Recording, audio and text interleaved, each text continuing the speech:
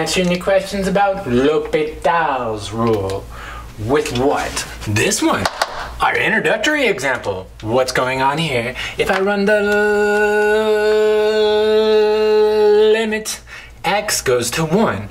If 9, that's 1 minus 1, which is 0. Boom. So I run this limit and it's 0. Divided by the limit.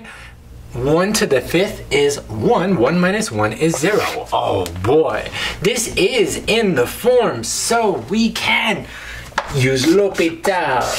Let's go to the hop, yo baby. Now I really would appreciate if you would draw an H and circle it, letting me know that you are performing L'Hôpital's rule. That says this is equal to the limit as x goes to 1 of the derivative of the numerator, boom, 9x to the 8 divided by 5x to the 4th. And then you run that limit. If it's 0 over 0 or infinity over infinity, then you can use L'Hôpital's rule. And then you run that limit, boom, put a 1 there, boom, put a 1 there, and you get 9/5. And then what? You know,